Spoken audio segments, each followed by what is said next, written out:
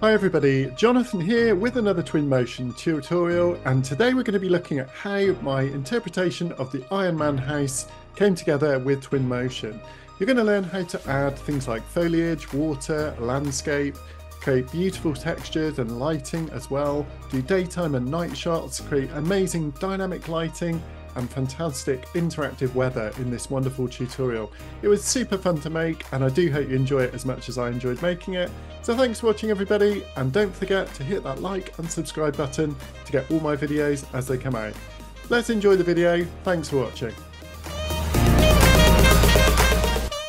So let's get started with this new tutorial. Now, the beginning of this was I watched this video, the Iron Man house, which is actually in South Africa, and I really recommend watching it if you like architecture. It's an amazing property.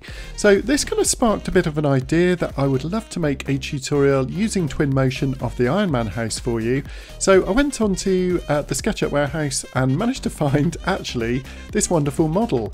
So I'll put the link for the model in the description so that you can follow along as well. So I'm going to get started in Twinmotion. The very first thing I'm going to do is open up the day and night template, and you'll see why a bit later in the video. So let's go ahead and import the Iron Man SketchUp model. So we'll click and import. Note that with SketchUp, or Twinmotion rather, you can actually import a really wide range of file types. And actually, if you are a SketchUp user, make sure you check out my other video where I focus on Transmuter to help you import different models into SketchUp. Okay, great. So here we go. We've already imported this model. Let's have a little walk around. You can see it looks pretty good already. It's fairly basic in terms of the textures, and we just need to a little bit of cleaning up and we're there. Okay, so the very first thing I'm going to do is just go into my materials for the ground and landscape, and I'm just going to kind of basically favourite a few of the ones that I think are going to work quite well for this model. Now this is actually a really good tip. Rather than sort of trying to drag them on and try them all, just sort of create a bunch of favourites of the different materials that you like, and then that makes it much faster to access them when you need them. Okay, so we've dropped in a landscape, and I've gone for the rocky landscape simply because, you know, I kind of feel like that would be the right kind of context for this kind of villa. And you'll notice that I've actually got the starting ground, which I'm now going to move down, and of course this will make a fantastic body of water. So honestly, within a couple of clicks, adding a landscape and some water, we've already begun to transform our scene. So next up, I'm going to select the landscape, and you'll notice that I've got the sculpting brush. So basically what I can do here is basically use the painting mode with different sort of diameters and intensities of my brush to basically sculpt the landscape around the property a bit better. So this is a really lovely tool, and I really love this in Twinmotion. I find it so fluid, it's really fun. It's kind of a bit like 3D photoshopping in 3D in a way. And don't worry if you kind of overspray a bit, because you can easily just change the mode to things like the flatten tool and just sort of flatten down those areas that you kind of went a bit overboard. So we're already going to make a bit of progress, so I'm going to go ahead and save my model. And obviously don't forget to save as you go through with Twinmotion. So regular saving is important. Now you've got to have a half decent computer for Twinmotion, but as you can see I'm getting a really good frame rate, and basically I'm able to kind of really fluidly sculpt this rather complicated landscape just using the different brushes that I'm able to use. And honestly, this is, I think, one of the nicest sort of aspects of Twinmotion. If you do need to kind of create freeform landscape, it just works extremely well. Now, as well as actually sculpting, we can do some painting on the landscape as well. But let's just focus on finishing this off. So what we're going to do now actually is start adding some foliage. So we're going to go to the Populate panel and basically click on Populate. You'll notice that I'm just dragging down a few of these favorited trees into the drop box. So we can also select the paintbrush and literally start painting almost instant forest. Now depending on the size and the diameter of the brush, you can see I can actually paint literally hundreds of trees very rapidly. I also decided I want to sculpt in some nice islands into the sort of lake here, and also kind of bank up the lake, just make it a bit more interesting in terms of backdrop as well. So at this stage I always recommend, you know, when you're sort of doing this kind of work, you're thinking about the views that you might want to create, because there's not much point in doing loads of work on an area, you know, for a view that you're not going to see. So I've already got a few views in mind, okay, and you'll be, obviously making a slightly different interpretation of your own model. So just sort of begin to think about those views before you kind of like progress loads of work in areas that you're not going to see. So already it's looking really interesting, and all I've really done is added the water, the landscape, and basically the background trees. So one of the other really nice things about the Populate panel isn't just for foliage. We can actually drag in some of the really cool rocks that Twinmotion gives us as well. And you'll notice, honestly, I'm just spraying a sort of nice sort of rocky front to the building here. And this, really adds a lot of detail because these rocks are much more detailed than the landscape rocks. Now we can also place individual ones just by dragging those in as well, but there's nothing like actually using the paintbrush to kind of paint those in super quick. So I think I'm going to try out a few different materials on the concrete here. I know it was sort of like a white render before, but I fancy making it a bit more brutalist with some nice sort of rough concrete. I'm not quite happy with that, so I'm just going to bring this in and do a little bit of an adjustment, introduce a bit of grunge. So I just wanted something that kind of blends a bit more into the rock. Now I'm just searching for a few different sort of times of day just for my kind of starter, and this is really so that I can actually begin to set up my first batch of images. Now you'll notice if I go down now to the media dock, the real beauty of the days and night skies template comes to fruition. So here we can see these amazing templates that I can access, and basically I can click on those, go then to navigate through to a slightly different view, and all I need to do is basically click update on that original sort of template sort of sky and everything that came in. So I've decided over here, basically there's way too many sort of trees involved. So all I need to do there is just get my deletion tool, and basically I can start deleting to free up just so I've got a nice little view of the building coming through.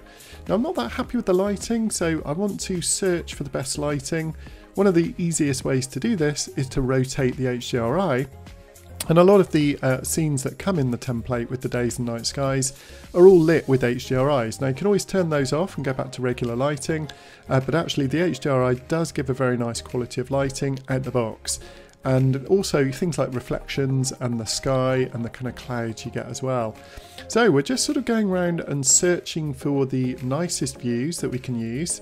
And the great thing with Twinmotion is we can just at any point upgrade those images to 8K or 4K. I normally render at sort of 4K when I'm working. And we're going to basically now have a look at setting up more of a night shot. So, okay, you can just about see the building in there looking quite nice. I'm going to move that image forward and change the resolution to 4K. And now the real magic happens once I start to introduce a couple of lights in the scene. So now I'm outside again, you can see if I pop open my media preview down in the bottom right corner, then I can actually see what's going on that particular image while I'm working in the wider scene. So this means that I can kind of drag in things like these lights, move them around, and I know you can't see this as clearly as I can, but just look down into that media preview image and you should see that coming alive with the different sort of lighting. Now you can even unpark that media preview and put it on a bigger screen and also make it better quality and a lot larger as well. But this looks really good already, just sort of bringing it together with a few simple lights. These are just Omni lights. And one word of warning, you don't always need to put shadows on. Sometimes actually it's just nice to get light coming into the scene, and the sort of harshness of shadows can actually make the image look a bit stranger. So I'm just seeing if we can kind of get a bit more light down on the front of the scene here, and just sort of having a play with the different levels and things like the characteristics as well. Now do remember, sometimes you want these to be instances and other times you want them to be individual so that you can make local adjustments to the light. So you can always right click on the lights and basically break the instance as well. So this scene's looking pretty nice already. I'm fairly happy with the new visual as it's coming together. So now what we're going to do is just group all of those lights in a nice convenient folder so that we can turn them all on and off together. Okay, so next up, I think I'm just going to go through and do some final tweaking and adjustments on both the rotation of the HDRI, but also the intensity value. Now this particular one you can see has an absolutely massive moon in, so I can't really adjust that because it's part of the HDRI, but what I can do is actually adjust all the other parameters, things like auto exposure, weather and things as well. Now actually that looks really nice, so I've just kind of switched over to more of a wintry view. What Twinmotion has immediately done is added absolutely tons of sort of snow and ice onto the kind of rocks and things like that. And you know, I can just really kind of finish off this atmospheric shot by adding a little bit of sort of fog or ground fog, if you like. So there's two types of fog. We've got the small fog and we've got the kind of ground fog as well. You know, this would often be the case. I think maybe the lake would sort of giving off a bit of water vapour, and it looks really, really nice. So those sort of built-in particle effects are something I love Twinmotion for. So as you can see, I'm just sort of exploring a few of the different HDRI views, and sometimes you've just got to kind of run through them to explore them before you rule them out and see if they're right or not. Now this maybe has potential, but it definitely needs a bit of tweaking on the lighting. So we'll kind of update that view and we'll pile it up to the top there so it's one of our new ones. It's always good to try the path tracing as well, and just sort of see whether the image improves or is actually, you know, not really much different. Sometimes I find with path tracing, the image is dramatically different, and other times, actually, the Lumen is honestly just as good, if not better, than path tracing. So I'm going to review some of these other views, and I'm pretty happy with these night shots, particularly with this lovely snow on the ground. I'm not too pleased with the internals right now, so you know what, I'm going to decide to focus on exterior visualization for the rest of this tutorial. Maybe what I'll do is actually come back and look at the interiors in a completely separate video for you. I think that would be quite a good one, otherwise it's going to be too much to pack in today. Okay, so now I'm basically got my view set up, I've got the main sort of background, and I'm really going to focus on adding a bit more detail to the scene. So one of the ways I'm going to do this, of course, is to add a little bit more planting using this wonderful foliage sort of painting tool. And you know, you can see how quick this is. I can basically select a bunch of plants and just sort of place those locally. I can also just drag them in, you know, individually and duplicate them around if I want to be a bit more careful with the placement as well. The thing about the foliage paint tool is not actually that precise, but the fact is it's very, very rapid. And the thing is, you can kind of change the density and grow them and just sort of keep going back to it and kind of adding more detail as well. So, you know, it's super quick for this kind of work where you just want to add sort of fairly sort of non sort of thought about detail, just something in the background that looks really, really cool. Okay, great. So we're looking good. We've already added lots of nice detail around the main area of the scene. Let's just sort of focus in a bit more, and we'll just add a little bit more planting over here, and also I think kind of needs a bit more around these side bits as well. So, you know, the good thing is with Twinmotion, what you'll find is once you start to actually set the views up that you're really going to be using, you can then decide whether to add a bit more detail or not. Okay, so let's have a quick review of some of our images. Keep saving as you go, of course. I found Twinmotion very reliable at the moment, and I didn't get one crash at all in the course of this project. But I have got a pretty good machine with a 2080 Ti graphics card, and that was from a few years ago, to be honest. So, you know, there's much better graphics cards available now, but even that graphics card performs really, really well, and it's a good 3 or 4 years old. So just make sure you have a decent setup to get the best from Twinmotion if you can. Okay, so we've done a bit more organising, and I'm really sort of quite pleased with this particular view, and I really want to focus on making this work a bit better. So I'm just going to explore what it would be like in sort of the winter, or the different sort of times of day, sort of rainy or post-rain. I have to say the snow and the kind of wintry conditions always look pretty amazing in Twinmotion, and I think that works really, really well with this mountainous backdrop and these kind of lovely HDRIs as well. So, you know, look, on real projects, obviously you have to be a little bit more selective about your weather and the views and things like the HDRIs. The great thing about learning on fancy projects like this, you know, the Iron Man house, is you really can do what you want and just have a lot of fun. And honestly, you know, having done this for quite a few years now, I've really enjoyed making videos like this. I find it a fantastic way to learn, and you just kind of let your creative juices flow and basically just enjoy sort of learning as much about Twinmotion as you can. Now, the great thing about this is when you come to do real things, you actually have these skills in place. Okay, so let's go back to the image. What am I doing now? I'm basically doing some vignetting. You can see I'm also playing around with things like the sharpness, and the new setting is called chromatic aberration, which just came in a recent update as well. my tip would be to don't overdo chromatic aberration. It makes the image slightly sort of three-dimensional almost. It gives a slight sort of camera effect, but it can look a bit strange, almost a little bit blurry, as you can see on screen. So I tend to prefer to increase the sharpness a bit, and actually with that it's better to reduce the chromatic aberration right down. Now don't forget that you can also put the composition overlays on to get those nice grids. So this is sort of the equivalent to a photographer, you know, tuning up the image a bit. Let's do a bit more tweaking on things like the vignetting and the brightness for this particular image. You can see it really is quite infinite, the amount of control that Twinmotion gives you these days over your image. Things like, you know, the exposure and the gamma, all these things are up for grabs as well. But the real key thing, the biggest thing, is just search for the best time of day and the best lighting, and do also bear in mind that when you do click the path tracing button, the image will also look a little bit different to how it does with Lumen, just because of the nature of the lighting. So if you are doing a sort of separate image for the path tracing, I'd recommend you duplicate it like I've just done. Then you can have one of each, you know, one with Lumen and one with path trace settings as well. Okay, so I'm just going to go back and work on these night shots now.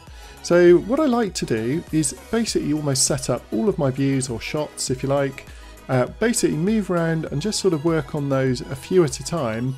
And then once I've rendered these initial ones out, I'll probably choose my favourite few and then go back to Twinmotion and work on them in a bit more detail as well. So I like to kind of move around the views in a sort of prioritised order, just to get a bit of a feel for those as well.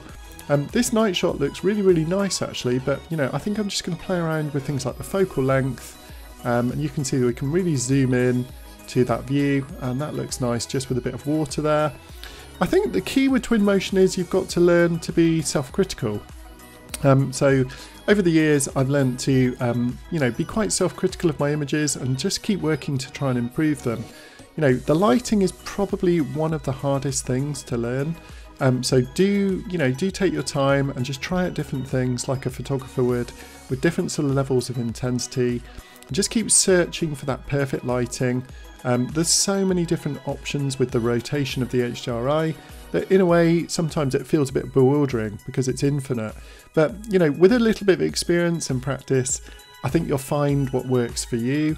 And you can see that this image now is really starting to come together. You know, I really, really like the water there and the reflections of that water with the HDRI and that lovely movement we're getting. We've got the nice lighting in the building. We've got that mist sort of rising over the horizon as well. And basically we're just using things like exposure. We're able just to tune up that brightness a little bit, and maybe the intensity of the HDRI. Again, a little bit more searching for the optimum condition. But as I say, the very best way to do this is duplicate the images so that you can always go back to the original image if you mess things up. It's a really, really nice way to work. Okay, so we're almost there with our images. We're just doing these final tweaks on this first little set of images. And do bear in mind, you know, this preview I'm seeing on screen is really, really great actually with Twinmotion. But, you know, once you do your final renders, you'll be pretty blown away by the level of quality. And of course, hang around to the end of the video. I'll review all the final images that I rendered out during this part of the video. Now, I'm also planning to make another video on this at some point on how to create the video side of things. So do make sure you definitely subscribe if you're not subscribed already, and put the bell on so that you don't miss that. Okay, so we're going to render out all of those images in one single batch, and let's now, as ever, review our wonderful images that we created in this Iron Man Twinmotion tutorial. So once again everybody, thanks so much for watching. I've really hoped you've enjoyed this video, and it's just been great fun to make for you. I'll be doing loads more of these, so I'll look forward to seeing you in the next ones. Take care. Bye bye.